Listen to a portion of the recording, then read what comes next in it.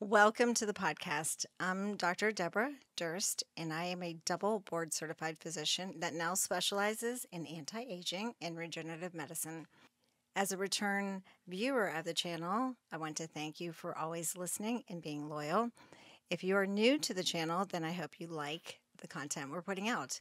If you do, please hit the like and subscribe and leave us comments on anything you might want to hear more about because we are willing to deep dive into anything sexual wellness or wellness.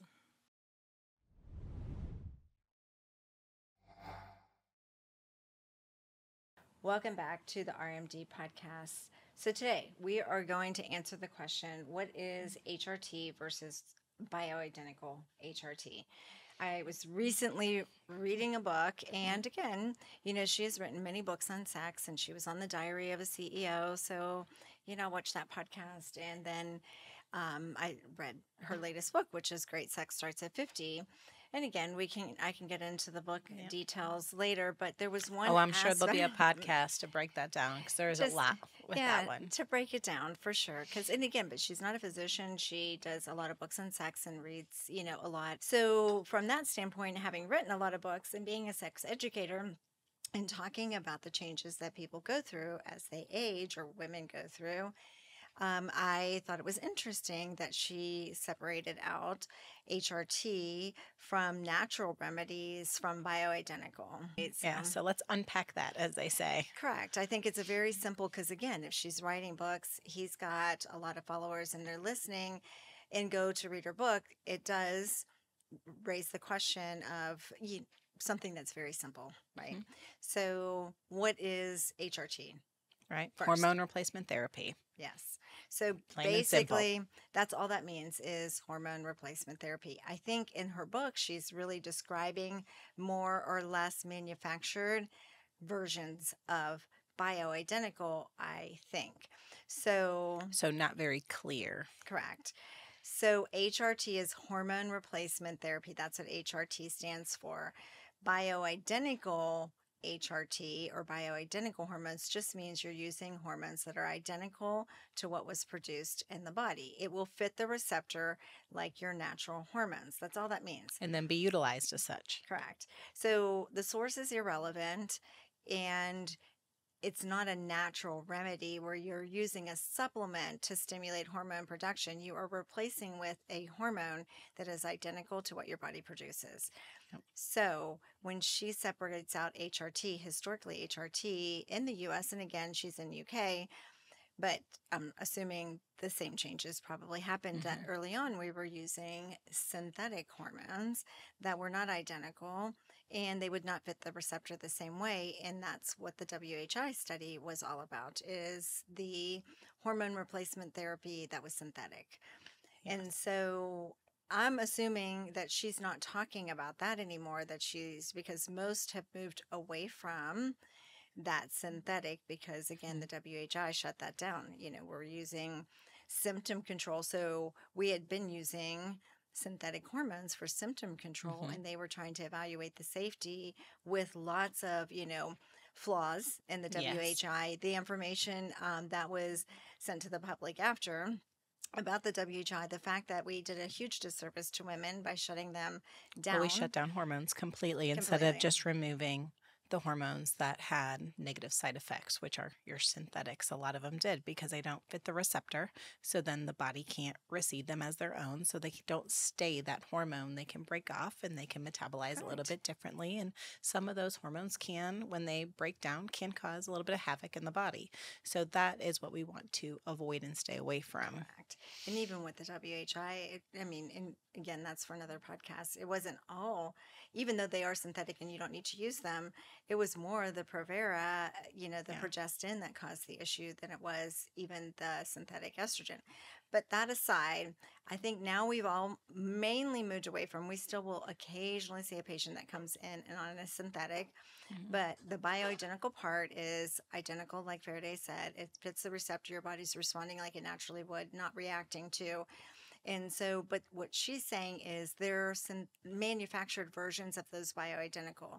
So progesterone, recently there was somebody that kept asking about one of the brand names of Prometrium, maybe? Prometrium. Like, Yeah.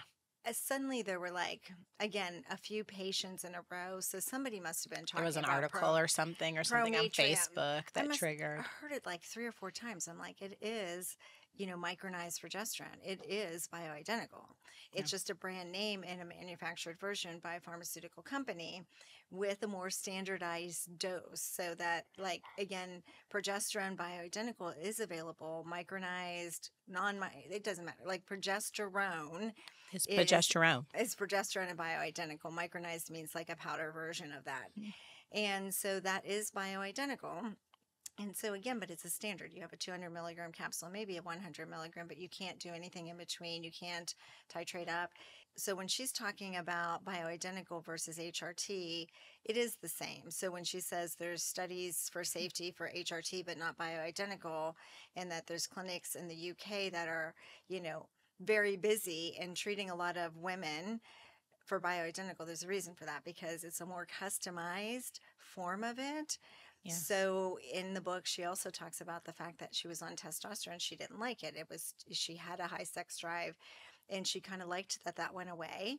And when she was on testosterone, Yeah, we're writing a book about great sex. Yes. Okay. Yeah. Just clarifying. Correct. But we'll get to that Yeah. book. Like, kind of, we'll talk about the book a little bit more in another podcast specifically. But she did say that she didn't like having that sex drive back, and that she was actually okay with that, and that she wasn't as competitive, like, say, a fitness class. But the issue is that if you were doing bioidentical or a more customized form of it, where it's compounded for you, or pellets, In you your specific can adjust dose. the dose. Yeah, Just absolutely. it's not a one size fits all. Like, you're on test, your libido's too high, or you're not on test with no libido, or a significantly decreased libido. Again, there's an in-between, customized for how you feel and what you want your sex drive to be. Yes, right? there's always a happy medium. Correct. When you're using compounded medications. Yes. Because it can be customized. I think that's really important. So it sounds like HRT, bioidentical HRT, was using not very clearly. So in our world, we talk about synthetic and bioidentical, and we kind of just separate it out as those two things. Correct. So, and I think that is the key. Like, so you have synthetic, that's an older form no one should be using now. So you have bioidentical, you have regular doctors that might prescribe it with a prescription. You go to a regular pharmacy, that's what she's describing as HRT. And more one strength, two strengths, very specific, not customizable.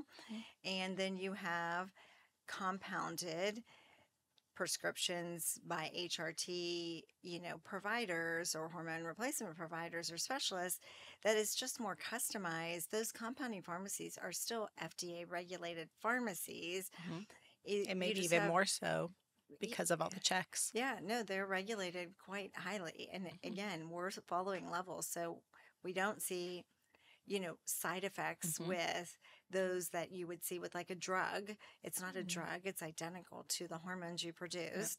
And you can do levels that actually check what your replacement is and optimize for that patient, and then specialize and customize dosing based on those levels and based by symptoms. Correct. And there is lots of support for hormone replacement optimization of both men and women, and the safety related to it. And so really what we're talking about is old, synthetic, bad. Bioidentical is the way to go. And you either get a prescription and you go to a regular pharmacy, but not many primary care doctors or GYN doctors are doing that well. And you can't customize it. And like her experience, adjust the testosterone so she enjoys the level and physiologic symptoms or improvement in symptoms that she's having.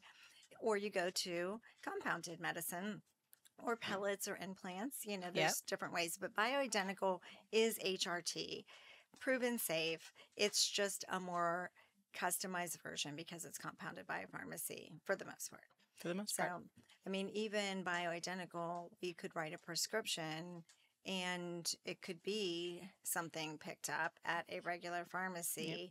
Again, you just have no way of customizing that dose for the patient. You're stuck to the manufacturer values of what that medication is. Correct. And so, but that's still bioidentical and safe. Yep. So again, HRT and bioidentical should be one and the same because they should all be bioidentical. Now, progesterone is progesterone. Provera, progestin is not progesterone. Birth control, if it doesn't say progesterone, it is not bioidentical. Estrogen, estradiol is the estrogen replacing. If it doesn't say that, it's not bioidentical. If it's a birth control that doesn't say estradiol or progesterone, it is not bioidentical. And so, and I think that's a very important distinction. We're either synthetic or we're bioidentical. Synthetic typically is coming from a CVS, a Walgreens, more likely coming from there. You're not getting synthetics from compounding pharmacies. It'd be very unlikely. Correct. And you can get bioidentical from regular pharmacies. But just think, when we're talking about women's hormones specifically, progesterone is bioidentical. So if it has progesterone, even if it's micronized before, if it's estradiol, estriol, but estradiol is the main one, it's bioidentical. If they come by different names or have something weird after it, it's not.